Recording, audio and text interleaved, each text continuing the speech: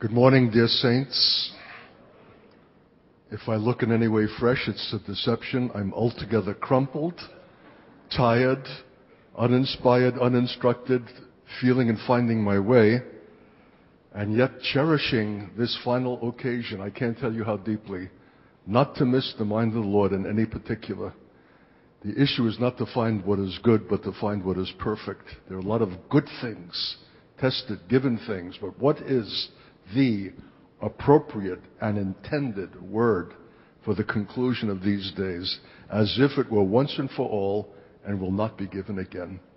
You would think that for that a man would need a full night's sleep.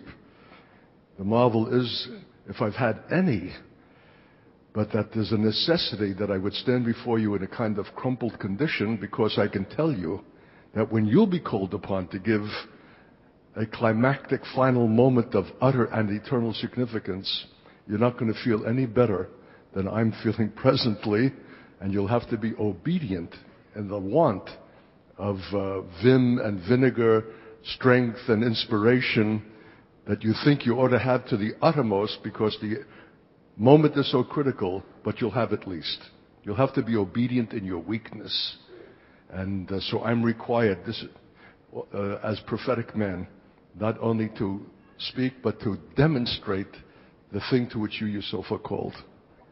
So even here, we're talking in the car, what shall be said, and how shall we conclude, and what text? And I'm not even sure now, though I'm moments away from having to open my mouth. So Lord, our confidence is in you. If we're jealous for this conclusion, for this finale, as if it will never again be our privilege, what ought to be spoken, Lord? In your so great wisdom, who alone knows the end from the beginning, you know the destiny, my God, of the church and this expression in this city and in this nation. What ought to be spoken, Lord, and how? Come, have all the more opportunity to express yourself, because I'm in a condition of weakness, because my mind is fuzzy, because I can't humanly put it together. Exhibit, my God, your wonderful grace, that resurrection power and life, for which these children will be called to fulfill in their weakness what it is that you're setting before them in mine. And we thank you for the mystery of it and your provision through it, and your wonderful grace, that as one who has gone before in exactly this way, for you are crucified in weakness. So we thank you and give you praise for this conclusion now, Lord. Let every word be a sword and a dagger. Every piece of punctuation, your accent, your voice, the disposition of your heart and mind, that nothing, my God, will fall to the ground. We'll cherish it, we promise. And thank you for the privilege of it in Jesus' name. Amen. Well, it would almost be criminal to have passed through these days and not one time to speak to you out of Romans 11. Are you aware what Romans 11 signifies for the Apostle Paul? It is his very heart. Are you aware what the book of Romans signifies for the Apostle Paul? It is the most systematic statement of his whole apostolic creed, of his whole perception of the faith and of reality. The book of Romans is classic beyond all estimation, and scholars have rightly said that chapters 1 through 8 are the preliminary for 9 through 11, which is the heart, and that 12 through 16 is the aftermath, the working out, the application of what is spoken as the centerpiece, which is Romans 9 through 11, the subject of the mystery of Israel and the church.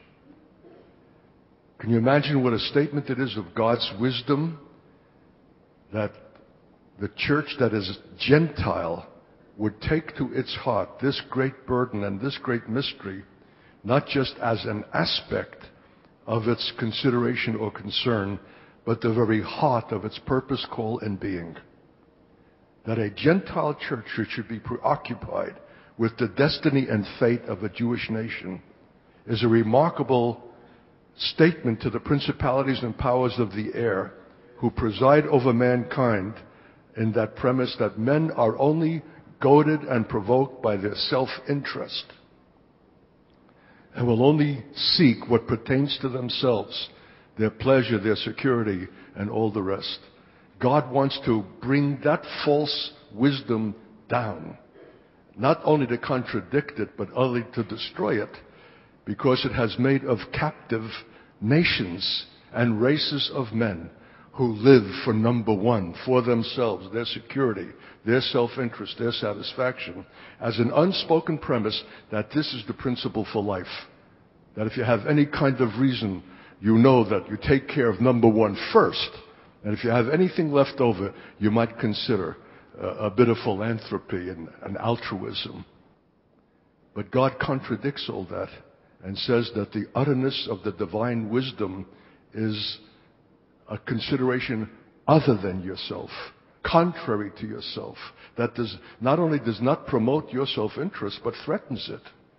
And so I can tell you with confidence, anyone who will take up Paul's burden of the mystery of Israel through the church in the last days makes himself an especial candidate for suffering. The powers of darkness will hate this determination on your part, not only because you're Gentile, but because you're Chinese, because you're Oriental, because you're Asian, so that, which is to say, you're the least ones from whom anyone would expect some kind of identification with that Semitic people in the other part of the world whose representative is standing before you. Why should you have any affinity for the Jew, any interest in the destiny of that nation? All the more when its track record stinks, when the Lord himself acknowledges that you have blasphemed my name in every nation where I have sent you, where I have cast you in judgment. And now in these last days, you're even doing it in the land that you presently occupy. And you'll continue to do it until I bring that final last day's sifting and judgment by which the great majority of you will not survive, and the remnant will constitute the redeemed nation who returns to Zion with everlasting joy upon their heads, sighing and mourning, passing away. So will you take my word for it, you dear saints? I know that this is a strange subject. You're not acquainted. But I want to introduce it. I want, by the grace of God, to sound a theme. There's no way that we can begin to develop this. This takes a 3-5 day seminar, at least, to dwell upon this and draw this out. What I'm hoping for in the brevity of time, which means shortness, that the theme will so be sounded that it will ruin you, that it will haunt you. It will come back into your thought, your consciousness. Israel, why should we be preoccupied? It's as distant and as remote a subject and a concern as could ever be put before us as Asian Christians. And yet, if we don't take it up, we will contradict the very mystery that was at the heart of the great apostle's consideration. That to remove this from Paul is to remove Paul. And what are we if we do not reflect and take to our heart what was central to him? What is the church if it's not built upon the foundation of the apostles and the prophets? So we want to probe and feel and identify and grasp what pulsated in this great apostle's heart. What was given to him as revelation over which he was a steward of the mystery. And nowhere else does he say, brethren, my desire is that you should not be ignorant of this mystery, lest you become wise in your own conceit. There's no other place where he warns that the loss of a mystery will have any negative consequence except here. To lose this mystery, not to obtain it, opens you to consequences that are undesirable and change and threaten the entire character of the church itself. He said, I would not have you to be ignorant of this mystery, lest you become wise in your own conceit. Something pompous, something inflated, some swelling up of your Christian egotism will necessarily follow the absence of the lack of this mystery. This mystery is calculated to temper you, to humble you, to bring you into a sense of God in the majesty of his mind and will. Because Paul ends this remarkable statement in Romans 11 with 3 verses that are the most magnificent, poetic paean of praise to God stated anywhere in the whole corpus of the Bible, Old or New Testament. There's no greater ecstatic statement that stretches language to breaking than Paul's spontaneous eruption at the end of his final statement in Romans 11. Oh, the depth of the riches, both of the wisdom and knowledge of God. The man is staggered. He's reeling. His breath fails him. Oh, the depth of the riches. What has he seen that he would exclaim something so ecstatically that it defies language to comprehend? Who has been his counselor? Who has given to him? And it shall be given again. For of him and through him and to him are all things, to whom be glory forever. You dear saints, if you trifle with this, if you think that Paul is employing only a little piece of flourish and rhetoric, some stylistic thing to end his remarkable statement in Romans 11 with the glory of God forever because it has a nice lofty sound, you are condemned. You're shortchanging God. You're crippling yourself. You're losing the heart and nub and genius of apostolicity itself is the issue of the glory of God forever. Don't you understand? And then if we miss what Paul is saying and why he's ecstatic and why he concludes like that, we turn the word glory into a piece of traffic. We make it a little piece of convenient verbalism that we can put into our choruses, our songs, talk, pray, but we don't know what it means. It doesn't pierce us through. We don't understand the ultimacy of the word glory, which is at the heart of church that is church. Its very purpose for being, beyond any and every other consideration of any benefit that it derives from believing, is the purpose pertaining to the glory of God. If I can only make that point, if I can only sink that home, if I can only drive it into your corporate consciousness and into your deeps, I will heave a sigh of relief and feel that I have discharged my obligation toward you. The church that is not jealous for the glory of God is ipso facto not the church. It can call itself that. It can have services and programs and all the rest. But it has lost its apostolic distinctive. It has lost its reason for being. And how do we understand this? The glory of God? The phrase itself defies every concept. We can't even summon humanly an understanding, let alone an appropriation of a phrase like the glory of God forever. So I want to tell you flat out that there's no way that you can even aspire to it or consider it unless it is given you by the grace of God. Isn't it a remarkable contradiction that we can't live for the jealousy of the glory except that God himself communicates something of the substance and spirit and meaning of that word?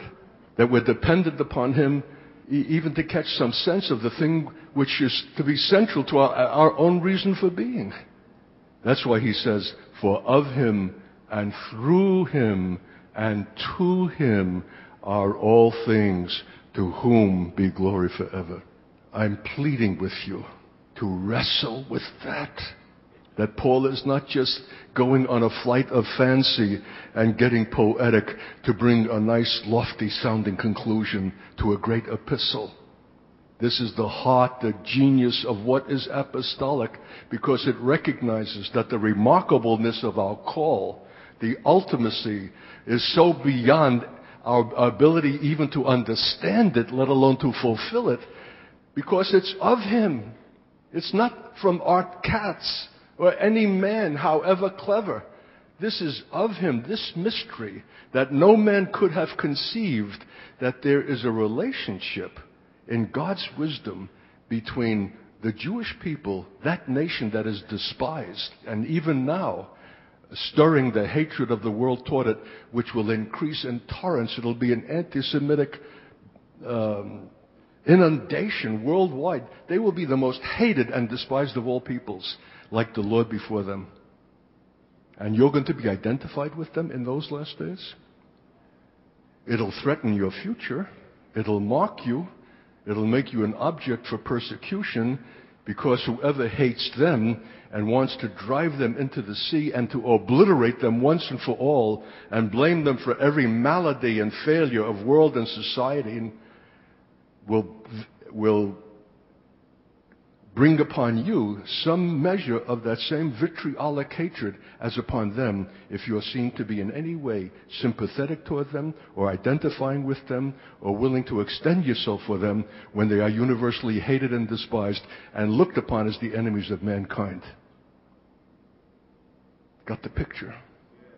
That you should yet be willing to suffer that risk and count it privilege to identify with the people who in no way have ever done anything for you for which you have received the benefit, and yet you're willing, at the sacrifice and peril of your own life and family, to be so identified with them, whom you have never even seen in the flesh? That's a mystery. That's an extraordinary phenomenon that can only be understood out of the counsels of the wisdom of God, which Paul, being the apostle that he is, and the steward of his mysteries, has seen. Not to see it, dear saints, is to condemn us to charismatica, is to condemn us to predictable services oriented for our enjoyment, our pleasure. They're good. It's biblical.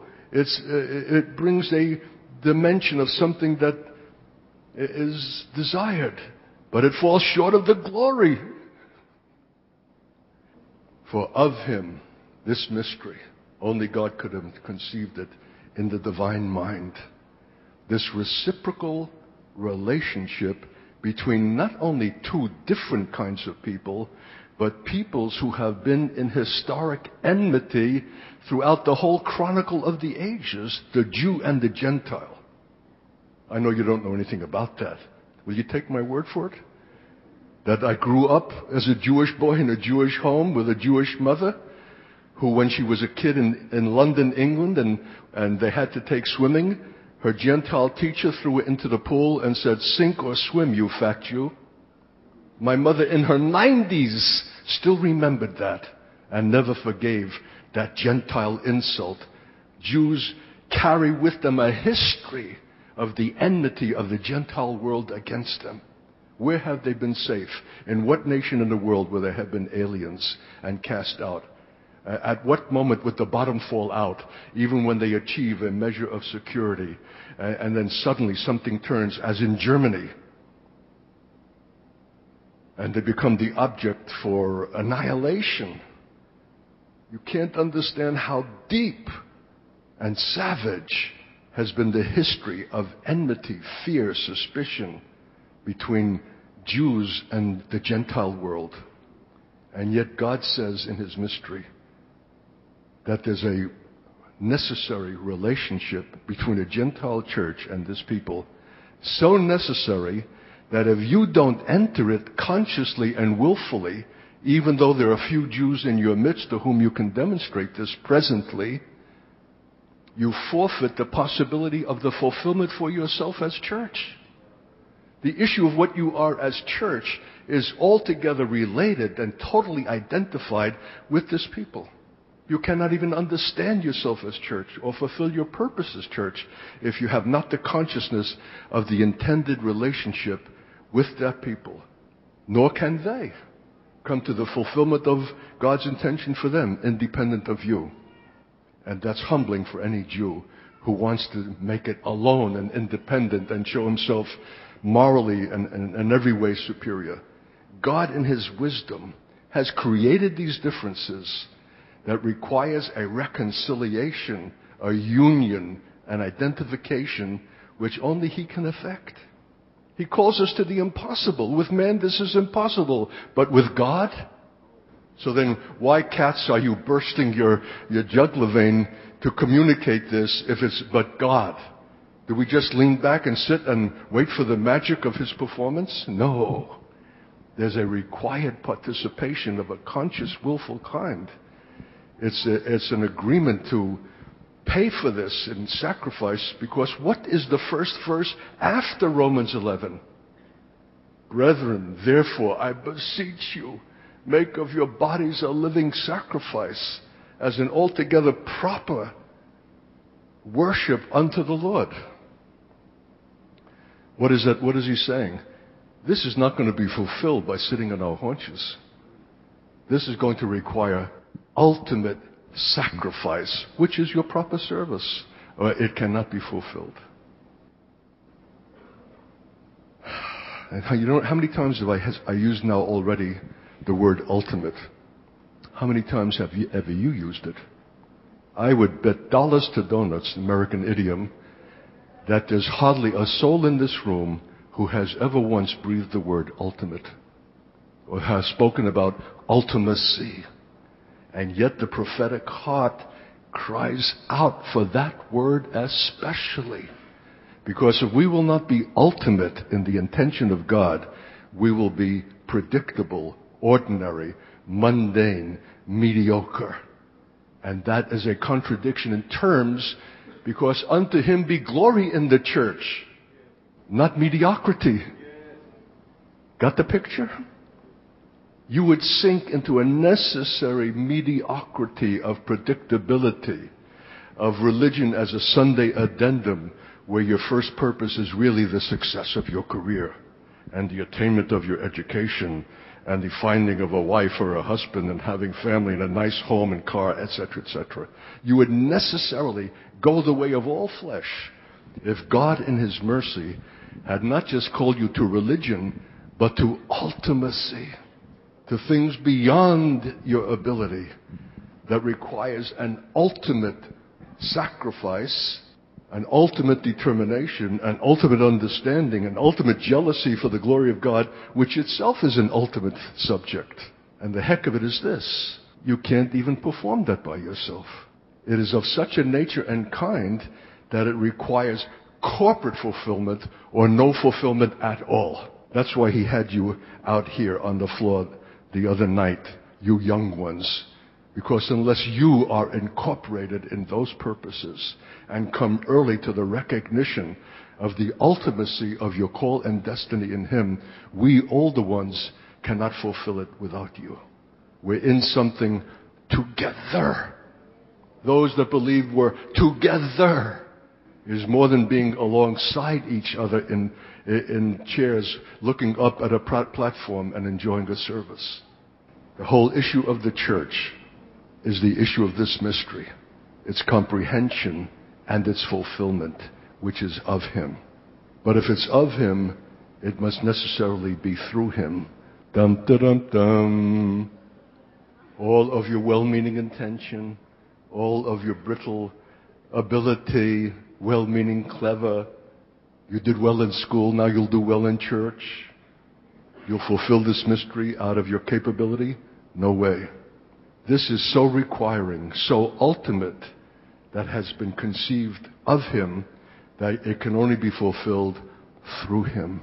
That's why I'm in my crumpled condition this morning, because the speaking itself of the mystery cannot issue out of human expertise and ability, not even human energy. It's got to be through Him or not at all. Even the proclamation of the mystery, the setting forth of it, has got to be through Him, through His life, through His power, through the resurrection reality, which is at the heart of the whole genius of the faith, and not just the expediency by which Jesus was removed from His tomb and elevated to the right hand of God.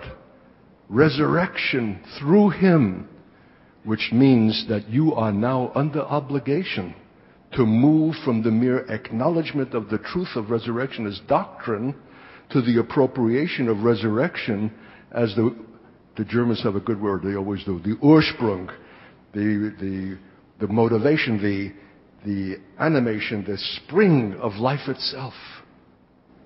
But I know that I know there's hardly one of you in the room that have ever tasted that reality.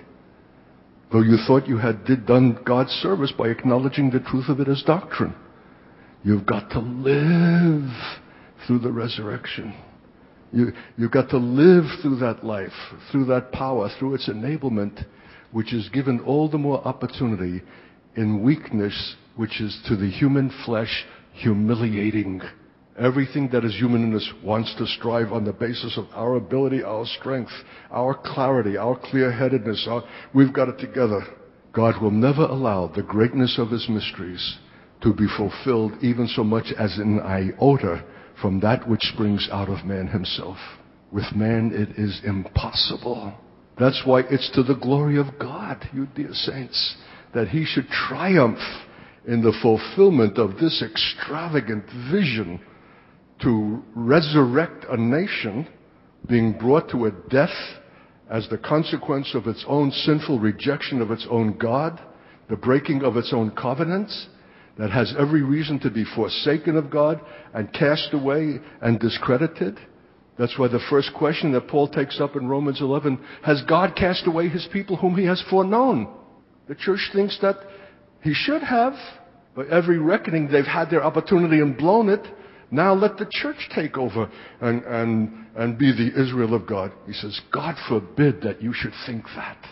That would be your natural tendency to replace Israel as if they're finished and have had their chance and have blown it and had full opportunity, because that's total human worldly reasoning. But God is God when He extends mercy to whom He will extend mercy. Not because they're deserving, but all the more because they are undeserving. Because what does mercy mean? It's not something that is obtained on one's merit. It's exactly to those who have no merit, have no deserving. Because when God extends mercy, He's being who He is in Himself. I am that I am, and I will have mercy upon whom I will have mercy. I will elect whom I will elect. And the way that in which I show myself in the utter sovereignty of my own will that can never be conditioned by man or by need is by choosing a nation which least deserves this consideration. And in that do I display the genius of who I am as I am that I am. And if I can do this with Jews, with Israel, that has blasphemed my name in every nation, failed again and again in covenant faithfulness, and even now a totally secular nation that is not even willing to consider me in view of their impending destruction, then there's hope for any people and any nation anywhere. The issue of Israel is the issue of God.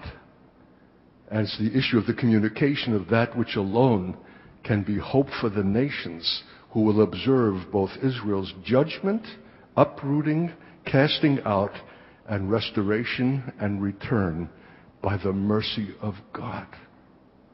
That's why He says in Romans 11, by your mercy they may obtain mercy. How many of you, dear precious Chinese saints, have mercy to extend? Where will you find it?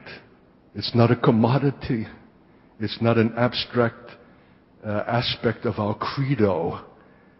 But there's got to be a palpable, substantial mercy, which is the very character of God, exuded by Chinese, Singaporean, Asian saints to Jews who will be coming into your midst in greater numbers than you could ever imagine, who have been uprooted from nations elsewhere in the world and will find their way here somehow in the mystery of God, because He says in Amos chapter 9, I will sift you through all nations.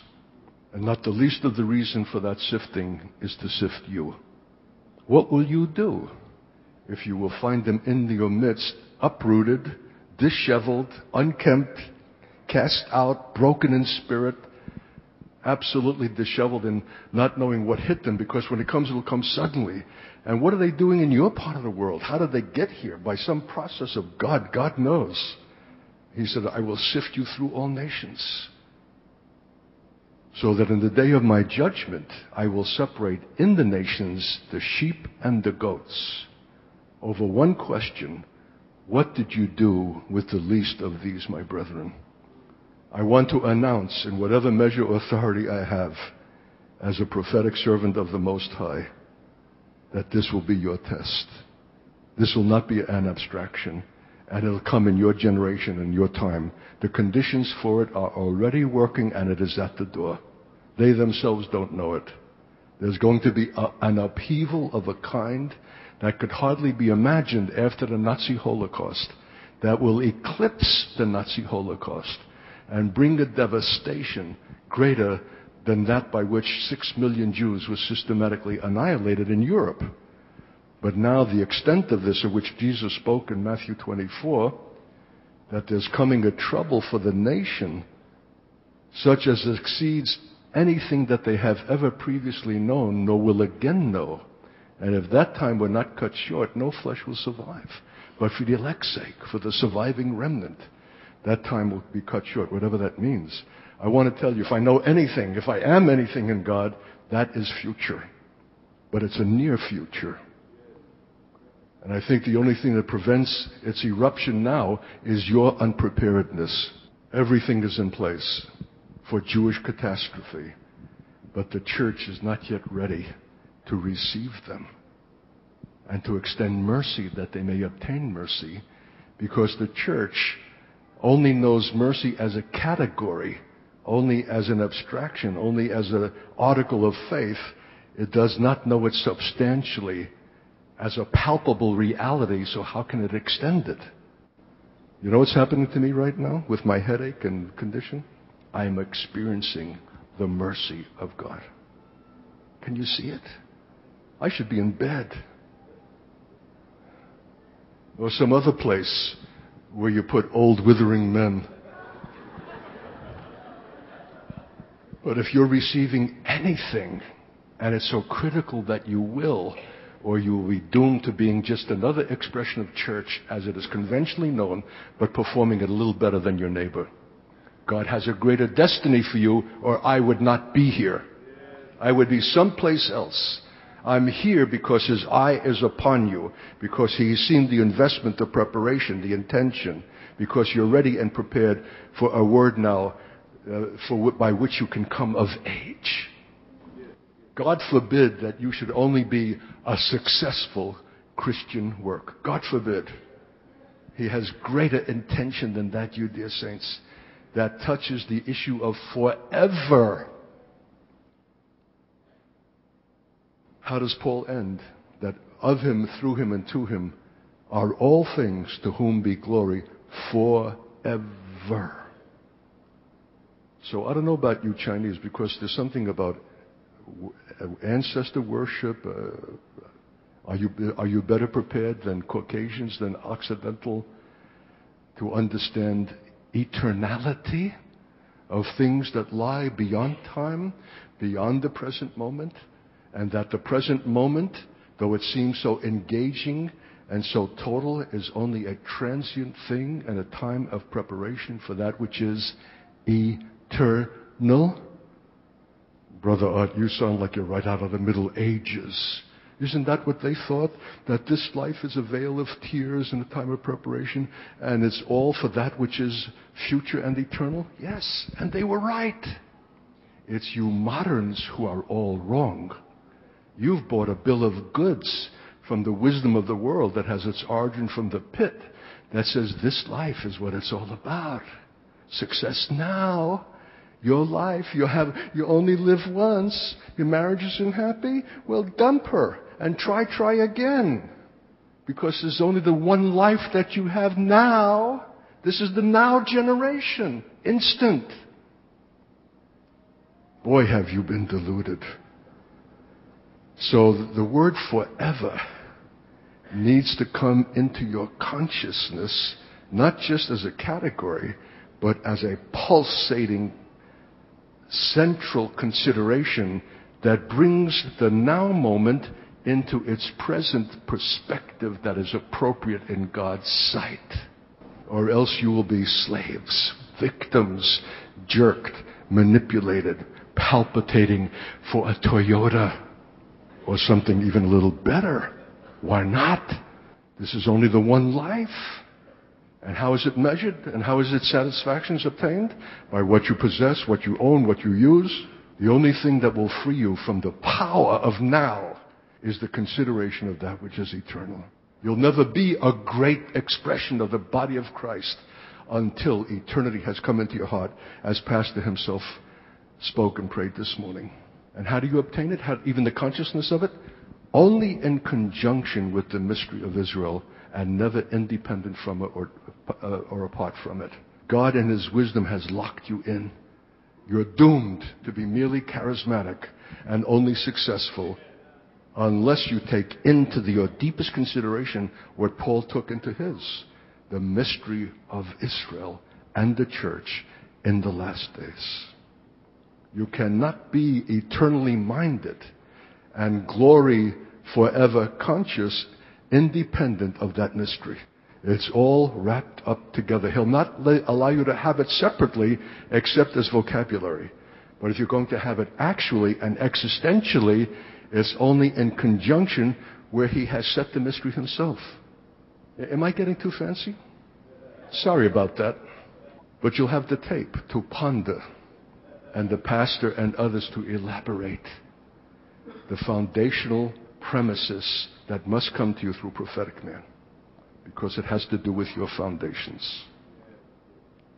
Well, let's begin with the beginning of Paul's great mystery, chapter 9. Just to show you the remarkable sweep of this, that ends with an exclamation of unparalleled praise. We need to begin where Paul begins, with unparalleled sorrow. Dum, da, dum, dum. You think this is accidental? You think Paul plotted this? No. He was only writing to the church at Rome. He never thought it would be in the Bible.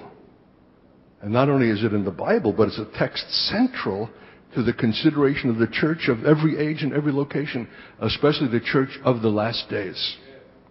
Are you that church? Are you last days conscious? Do you think that we're moving toward the end? The consummation of the ages? Are you expecting apocalyptic fury of the powers of darkness who know they have but a short time and will ventilate it in the earth and seek to destroy this people? Why? Because if this people succeeds after ages-long apostasy of a return to Zion and to the God of Jacob, then the king who is contained in the heavens in Acts 3:21, waiting for the restoration of all things spoken by the prophets since the world began, is released to be the king at Zion on the holy hill, where God says, I have set my king on the holy hill of Zion, and I've given him the nations and the heathen for his inheritance. Where am I quoting? Psalm 2, the great eschatological psalm that speaks of a very literal kingdom and rule in the one place in earth where it is appointed, which we would not ourselves have chosen. And that one place is Zion. That one place is Israel, not as it is presently constituted, but as it will be when the Lord will restore them and renew covenant with them in an everlasting way and give them His Holy Spirit and forgive them their iniquities in the day of their restoration, after they have been rescued and saved out of death by the mercy that they have received through you. Isn't it remarkable? Just as there's no greater exclamation of praise, they call it a paean, P-A-E-A-N, of praise, at the end of Romans 11:33-36. And if you provoke me, I'll sing it. That'll be memorable. But isn't it remarkable? That's something that ends with this ecstatic statement that where Paul is beside himself in joy, in the depth and riches of what he has seen, of the wisdom and knowledge of God, because he has seen something more than Israel's own restoration. What has he seen that makes him flip out? He has seen the transfiguration of the church, a bride prepared for the bridegroom through the conditions that will bring the church to its final maturity and preparedness for its own eternal destiny as the bride of the Lamb by the crisis brought to it through Israel. Whew, don't get scared. I'm not expecting you to understand me, but I am under obligation to speak this. Later on, it will come into your consciousness and into your understanding. Now you can just look bewildered. This is the prophetic predicament, which itself is a suffering and a cross and a form of death. Because what speaker does not want to be gratified by being understood? But after 40 years, I still have a wife who's scratching her head and wondering what kind of husband has she got who never wanted to marry a preacher. And if she had to, why can't you tell jokes like the others?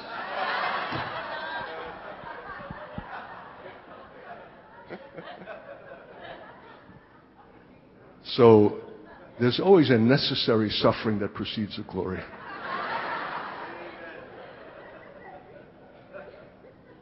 But we need to give at least a few moments to the remarkable way in which Paul opens the heart of the book of Romans, for which everything now from chapter 1 through 8 was preparation, and now commences the elaboration of the great mystery from 9 through 11, and ends with this ecstatic outburst of praise. But it begins with the most pathetic cry of sorrow for his people, to the point where he would wish himself accursed. I say the truth in Christ. I'm not playing acting. I'm not putting on a performance. I'm not getting dramatic, Paul is saying. I lie not, my conscience also bearing me witness in the Holy Ghost. God knows He's looking upon me. I'm not affecting something. I'm not getting sentimental, schmaltzy. I'm not getting emotional for effect. This is deep in my apostolic consciousness, and needs to be so in ours, that I have great heaviness and continual sorrow in my heart. For I could wish that myself were accursed from Christ for my brethren, my kinsmen, according to the flesh. Listen, dear saints, unless the issue of Israel begins with this cry, the rest cannot follow. There cannot be the great climax or the depth of the riches of joyous exclamation unless it begins with the depth of this sorrow. And this saves you from shallowness. You're such candidates for shallowness like I've not seen anywhere. What is it about you in this Singaporean culture and civilization for which I am the antithesis, that is calculated for your shallowness, for your reduction, to make you either objects of commerce and trade, employment to fit into the economy? As I was being told yesterday, so many places for those who will become engineers or lawyers or doctors according to the need of the society. I said, how many Singaporean students take liberal arts as their major? Philosophy, English, literature, ethics, morality.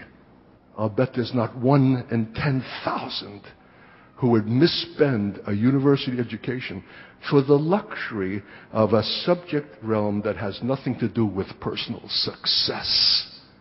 You're on a train, you're on a track, you're being groomed for use, for exploitation, to fit into the economy, to produce it and to buy it.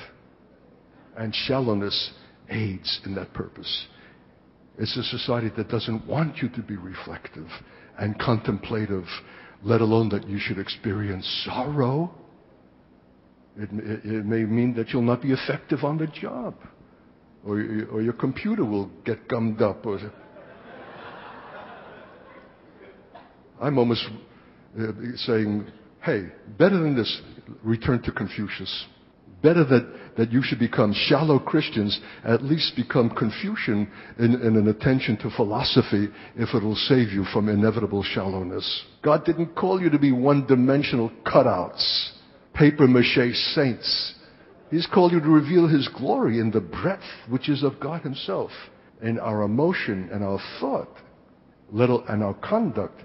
So it's no accident that the great apostle begins with the deepest expression of sorrow, which isn't pleasant to experience. Or you say, well, that's Paul. Of course, he's Jewish. Of course he's going to feel sorrow for his own kinsmen according to the flesh. But that saves me from any necessity because I'm not Jewish. See how simple you are? You think that Paul is crying out because he's Jewish. You've not understood. He's crying out because he's apostolic. It's his apostolic heart that is full of sorrow for the condition of his people, that he would wish himself accursed for those who happen to be his brethren. But he would be equally as grieved and sorrowful if it were pygmies that God had appointed to be the people of his choice in the fulfillment of his kingdom. Am I threatening your insurance policy?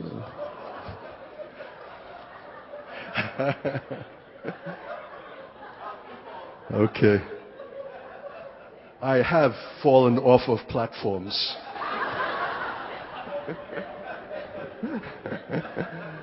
Listen, you dear saints, are you following me? If you have no intention for apostolic reality, if you're content with mere religiosity, I'll shut up right now. Why listen to this spectacle unless you have an intention that is ultimate? It'll save you from being merely Chinese and Singaporean. Ultimacy will save you from being one-dimensional, predictable cutouts who say the right thing and sing the right thing, but are not the right thing. This is not going to be a sending nation and the Antioch to the world and to Asia unless there are those who can be sent from a sending body. That's the genius of the word apostolos, is sent ones, but not sent from predictability or mediocrity or ordinariness, sent from a vibrant community of believers who are jealous for the glory of God and have taken to their hearts a mystery for which there's no natural explanation that they should even be interested, let alone absorbed. There'll be no sending. There'll be no Holy Spirit saying, separate unto me, unless you have come to a reality of a kind that Paul describes in his epistles, and he was in himself. For the apostolic man, as the prophetic man, is the thing in himself. It's not an affectation. It's not an overlay. It's not a professionalism. It's not learning a new lingo, new vocabulary, new phrases to show yourself pert and clever. It's ultimate reality. Do you know why? Because the high priest of our confession is also our apostle. He's the chief apostle of our confession because he's also the high priest. And his glory is when he is replicated and expressed in the corporate body that shows forth the same mercy, magnanimity, breadth of understanding, jealousy for the will of the Father, the glory of God unto sacrifice, unto death, is his intention through the church. I'm almost wanting to say, if you have no heart for this, please leave now. Let's not clog up the works with too many bodies. Let's reduce the church to the church that is the church, God's remnant people who are serious about his glory and honor and name, and know that it's got to cost something. The loss of career, the loss of marriage, the loss of body life, who knows what, in what form. The last days are going to be tumultuous in the clash of kingdoms. There will be casualties. Martyrdom is not the rarity of something that falls upon a few that we cluck our tongues and heave a sigh of relief. It's not me. Martyrdom is the normative intention of God for all the church. If the church is not a martyr church, it's not the church.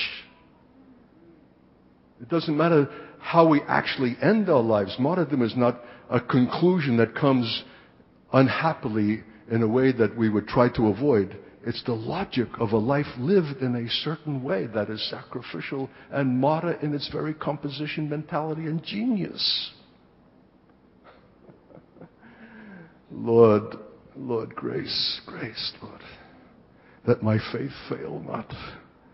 As I look out on these precious faces that are looking at me in unbelief like, what is that man saying?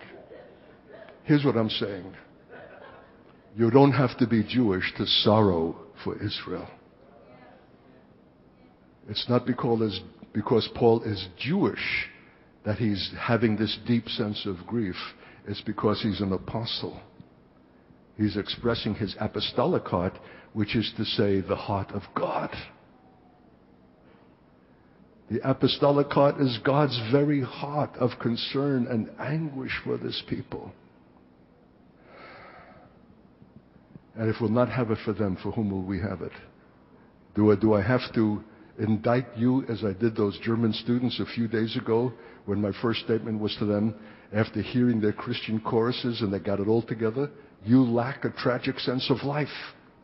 I don't see in you any disposition to sorrow. You're shallow. The range of your emotion is happy, and maybe you'll have a bad day. But you don't know the depths of the anguish of soul of a Paul. How then shall you be able to recite with meaning the glory of the conclusion, or the depth of the riches? The two are profoundly connected. One is the beginning, the other the end. You cannot come to a place of joy without beginning in a place of sorrow. Are you willing to know grief, pain, sorrow, the heart of God, which is painful to experience? But if you don't begin there, there'll be no ending of that kind. And it's the mystery of Israel that brings you in. This is your privilege. This is the mystery itself, to save you from being merely Singaporean. Can you see it?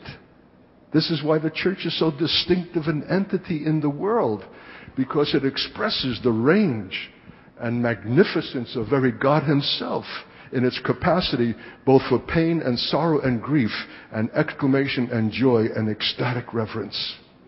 That's living, saints. That range of response is living, and anything less than that is falling short of the intention of God for our humanity. And the heck of it is, as history shows, if we'll not come into the fullness of this apostolic intention, we will become instruments not of life but of death. But the great nation of Germany, however unequaled the level of its civilization, became the brutal, bestial engineers of factories of death through which Jews were passed. Isn't that remarkable? That if we'll not be the one, we'll be the other. If we'll not extend mercy, we'll deprive them of mercy. If we'll not be larger than life, we'll be less than life. And it is all centered in one mystery, the issue of Israel, the Jew, the despised nation, who have no sense of their own calling and don't even know that the gifts and callings of God, as Paul says in Romans 11, are irrevocable. They'll not be taken back. It's without repentance. What does that mean? That God is obliged to fulfill it. That even though they want to be the Hong Kong of the Middle East, God has a greater intention. To be a nation of priests and a light unto the world, despite and against their own unwillingness even to consider such a destiny. Can he succeed with the people who are not even willing? Yes. Because he's God, because he's powerful, and because he's willing to bring them down that he might raise them up. Because he said to their father Abraham that from your seed I'm going to form a people who will bless all the families of the earth. You think you're blessed now? You ain't seen nothing yet. When this nation will come into its destiny as a nation of priests and a light unto the world, it will disperse over the earth. Art Katz is in every place. You call that blessing, brother? There is a quotient, there's a dimension you're receiving. You're too young and innocent, maybe too dumb to know it. But it's still being expressed. So unique, you don't know how unique. After I'm gone, you'll appreciate it. Send me a note. Now you're too young. Nevertheless, it's being expressed. We branches who have been broken off, Jewish atheist, ex-Marxist, radical, anti-God, was saved by the mercy of God because one of my students and her mother were praying for this atheist teacher. And the hound of heaven pursued me for 14 months through Europe and the Middle East as I'm looking for philosophical and ideological answers for a broken life, and revealing himself by every believer who picked me up off the side of the road, and the one who put the New Testament to my hands, to which God gave me a revelation in the first reading. I'm grafted back into my own root, saints. And Paul says, how much more when they, the natural branches, are grafted back into their own root. And God is able to graft them in again. You'll not appreciate that unless you realize that what Paul is saying when he describes you as wild branches that were grafted into our root. Did you know that? All you would have been capable of is chop suey places and commerce if you had not been grafted in. Now something new is flowing out of the sap of life from that root that gives you a larger vista for the use of your life than you would otherwise have had. You would have been unhappily Chinese all too Chinese, human all too human. But now you're grafted into a remarkable tree that has an Hebraic history. The patriarchs, the prophets, the psalmists, the apostles, and whose roots are in God. And the sap that issues from the roots and come up into the trunk and branches is the very life of God. Or else you would be pathetic dum-dums. And I'll tell you what, you're only enjoying that life to the degree that you're conscious that you've been grafted into somebody else's tree, and you're grateful for the privilege. It'll only flow to the degree of your acknowledgement and your gratitude. But if you're only merely Christians who got saved and don't realize the dimensions of that salvation, because salvation is of the Jews. How did you get into the act? The greatest, I always will remember my very first experience in Singapore, years ago. I forgot what church it was. Maybe you can identify it as I describe it. It was a large building, and there were 700 or 800 Chinese believers singing the praises of the God of Israel. I came undone. Chinese people are celebrating my God, and celebrating Him with meaning and real devotion in a Hebraic way that would bless His soul to hear, and does. And on the walls were the plaques of commemorating the death of the missionaries that had come to Singapore. Mary Jones arrived 1903, died 1907, malaria. John Smith arrived 1912, died 1915, malaria, yellow fever, typhus. There was a roll call of the death of missionaries who expended their lives that you should not be Chinese dum-dums and outside the purposes of God and fitted only for commerce. But He brought you into His eternal purposes, that you should not regret a misspent lifetime given over to servitude to things, but called into the majesty of the knowledge of the God who is God, the creator of heavens and the earth, the God of Israel and of Jacob, and to be the very salvific agent for their return. For He is able to graft them back in again. If He was able to graft you in, who were wild branches and fruitless, is He not able to graft them in who are natural? And when He does, Paul says, it will be nothing less than life from the dead. A nation of priests and a light unto the world. We are living beneath the intention of God in our own society. That's why it's all commercial, why it's all things, why it has not an ethereal and spiritual content and richness, is because a people who were called to bring you that priestly dimension are yet presently out of it. But Paul says, the great apostle, the gift and callings of God are irrevocable.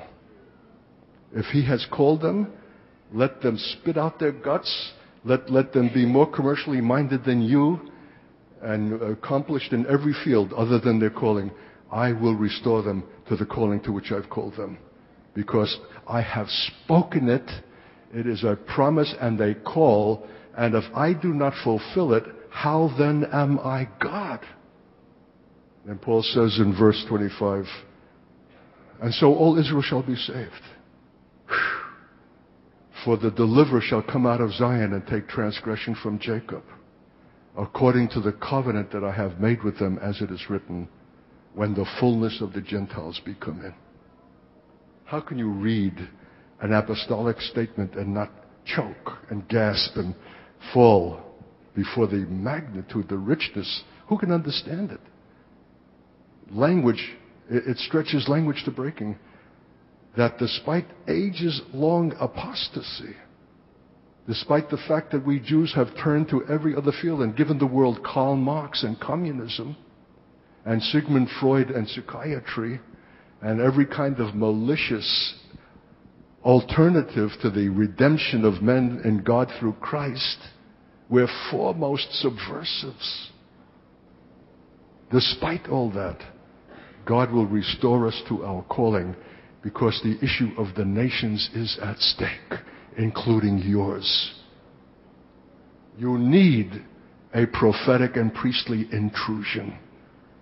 You need someone to blow the whistle on those things that you have accepted as normative and thought that that was life was all about. That comes from priestly men who see through the apparent things and whose hearts palpitate for the glory of God, and know that there's a sinister world that conspires against truth, against reality, against eternity. This is the priestly function, to show things as God himself sees them, to those who would otherwise be mesmerized and live their lives fruitlessly in any kind of significance and die that way. Your involvement in being the agents of Israel's restoration will bless all the families of the earth, including your own. But it won't be an easy and a cheap role for you to play. And you'll not play it at all unless you understand that what is at stake here is the issue of God's glory forever. So I'm quoting, as I'm being led out of Romans 11, and I just read the genius and heart of it. Verse 25, I would not, brethren, you should be ignorant of this mystery. Listen to you, dear Chinese saints. Do you have a heart for mystery? Do you have a disposition for mystery? Or are you all factual, analytical, critical, mathematics and statistic oriented? That very preoccupation spoils and inures you against mystery. And yet the heart of the faith are the mysteries of which Paul was steward. And at least you should have a sensitivity, a disposition, an appreciation for mystery. Or else how can you appreciate the prophetic man who speaks strangely and not systematically and is all over the landscape saying this, that, and everything as he's being prompted? There's mystery. You need a sense of mystery. There are things that lie too deep for words. Things cannot be reduced to system. God forbid that that should characterize the church, that it's been reduced to system, to manipulation, as it is so unhappily is everywhere. There's mystery. There are things where you stop speaking, where you choke, where you splutter, where you can't go on, where you feel and don't know. You have to intuit and not analyze. Paul was the steward of mysteries. You need at least to appreciate the word, who says in apostolic authority, I would not, brethren, you should be ignorant of this mystery. You can't afford to be ignorant of this one, lest you should be wise in your own conceit. You'll become inflated and pompous. You'll say, the kingdom now, you're going to take over society, you're going to replace Israel. All of these are presumptions of the vainest kind that inevitably will follow those who do not know the mystery. The mystery saves you from what would otherwise be inordinate conceit and being puffed up. Because if you become a puffed up and conceited church, you're no longer the church. You're no longer reflecting and revealing the character of God, who at its essence is humble. Learn of me, for I am lowly and meek. The king shall come to you lowly and meek, riding on the back of an ass upon which never man sat. That's our king. He was born and came into a flesh. Lay aside his deity, took upon the form of an infant, that had to be breastfed and have his diapers changed? Our God will reduce himself to that humiliation and live a life of obscurity and die as a criminal, the most painful, grotesque of all deaths, nakedly, came into the world nakedly, went out of it nakedly. His whole life is a statement of the humility of God. What is the church that doesn't reflect that? The church that becomes pompous and inflated and we got it together and look at our numbers, look at our program, we're number one, we're this, we're that, is no longer the church that reflects him. It's no longer the church. It's an institution, it's a culture, it's a blessing society for itself. And that happens if you miss this mystery. This mystery is calculated to keep you humble because it shows that God has elevated a people to a place of prominence and significance over you, Israel, and has chosen as the center of his theocratic kingdom, not Singapore, which you would have thought, hub of all the world, but Zion, the holy hill. It's not even a mountain, it's a pimple. That's why he's chosen it, because he chooses the foolish things and the weak things to confound that which purports to be mighty and wise. There's a drama here, saints. There's a statement that God is wanting to make of essential truth as he knows it, that needs to come into all mankind through the fulfillment of this mystery. That blindness in part has happened to Israel until the fullness of the Gentiles come in. Well, maybe I'll talk about that in part 2 at the next service. But I can tell you this, it's not only numerical, it's also actual. There's a fullness that is the key to Israel's restoration that must come to you. Not just in number, but in quality. And when it'll come to you, you know what happens? You've lost your Asian cast of character and you've become Hebraicized. Not Judaized, Hebraicized. You become like the sweet singers of Israel. You become prophetic. You become like the psalmists of old. You're infused with the things that are Hebraic, of a special quality and kind that saves you from the narrowness of your own racial and genetic origin. Not only you, but even we Jews need to come into that largeness and into that fullness which God himself infuses us as we take up his mystery. And when it comes, he will take care of Israel. Israel will not take care of herself. She'll be down and out, incapable. And so it is written, Israel shall be saved. All Israel. There shall come out of Zion the deliverer, shall turn away ungodliness from Jacob. For this is my covenant with them when I shall take away their sins. I don't even wait for their repentance. I will take the initiative. I will take away their ages-old transgression and sins, even the crucifixion of my son. I don't even wait for them to understand or be sorry or repent. I will. I'll take the initiative. So soon as the fullness of the Gentiles come in, I'll act upon Israel. So the issue of Israel is not Israel. The issue of Israel is you. Your fullness. That's the mystery. And so Israel is delivered, and you've come to a place of the fullness, which is the whole purpose of your salvation. Because when you exit this world and this life, it's not to play a harp on a cloud. It is to administer the kingdom that has come. And some of you will rule over 5 cities and some over 10 based on your excellence in this life and the maturity and disciplines to which you yourselves have submitted. This is preparation, dear saints, for the eternal kingdom, which is a gift and a reward for the righteous, for which you need to be in conscious preparation. God will have a restored nation, but he'll have an exalted church, glorified and administering and overseeing from the heavenly realm, displacing those fallen angels, the administration of his theocratic rule over all creation. It will not come to it except we're trained up by it in embracing this mystery and giving ourselves to it by the mercies of God as a living sacrifice, holy and acceptable unto God, because we're jealous that his covenant should be fulfilled, that his promises should be fulfilled, that what is written should be fulfilled.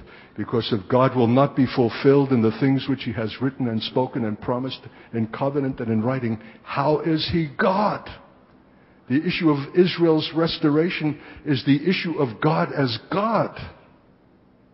And how can we be the church and not be jealous over that fulfillment and give ourselves as living sacrifices to the attainment of it?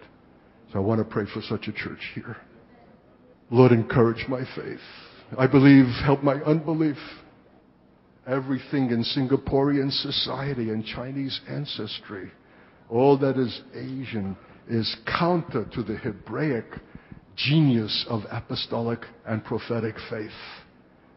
They would have to be transcended. They would have to come out of themselves. They'd have to become larger than life. They'd have to break the power of this world that wants to fit them into a system. And so many doctors, so many lawyers, so many accountants to fit the purposes of society and fall short of the purpose of God unto glory forever. Lord, break that power. Loose these captives. Give them ambitions and intentions beyond economic success and my own this and my own that, I, me. Let them be jealous for the glory of God that alone will liberate them from such a puny consideration to succeed merely at the level of profession. Take their place in the anonymous sea of peoples who are fitted into a system in the world that has no eternal consequence whatever and is doomed for judgment and will pass away as dust. Lord, I bless this congregation, my God. Use this foolish speaking, Lord, my God, to awaken something, to stir them, to wake them from their sleep, to raise them out of their graves, to give them intentions greater than anything that they have ever considered, and waits upon the consideration of that mystery alone, the issue of Israel and the church in the last days. Give them a heart for this, Lord. Open their understanding. Bless their ministers and pastor as they seek and dwell upon these remarkable verses in Romans and are given the capability to expound and make them known. Ruin this people, Lord, by the magnitude of the mystery and that to which we're called as privilege. And we thank you and give you praise in Jesus' name. And God's people said, Amen.